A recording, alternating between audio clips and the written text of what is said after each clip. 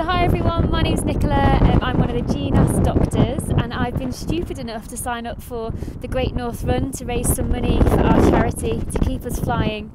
Yeah, I thought I'd bring you along today on my first training run for the Great North Run, which is half a marathon. We'll begin perhaps with, because it's such a glorious day, but it's really cold, about 7 degrees today. So I'll talk you through what I've decided to wear, because I think that is rule number one of running in sport, is to always look good.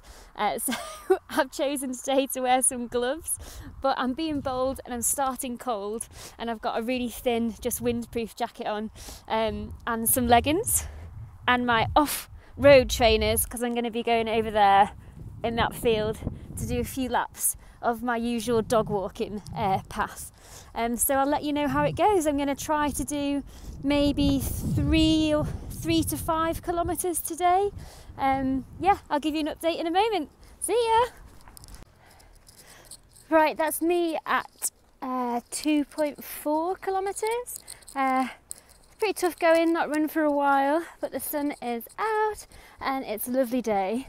Had to abort the field plan because it was rather boggy and I was sinking in the mud, so we've come for a little run down to Yarm, enjoying looking at all the beautiful cottages, nice houses. It's a great way to explore your area if you're new to the area like me.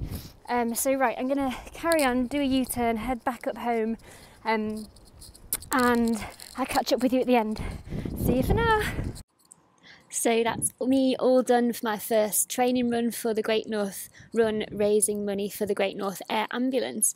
So I can confirm that I have done 5 kilometres, which is more than I thought I'd be able to today, before a night shift at work, and that took me 29 minutes and I've burnt almost 300 calories. So I don't think that's a bad start for my first run. I hope you're all getting out there soon, kickstarting your training and helping us to keep flying with the money that you raise. And don't forget, the Great North Run, it's just half a marathon, right? That's 2 10Ks and just a little bit. We've got this.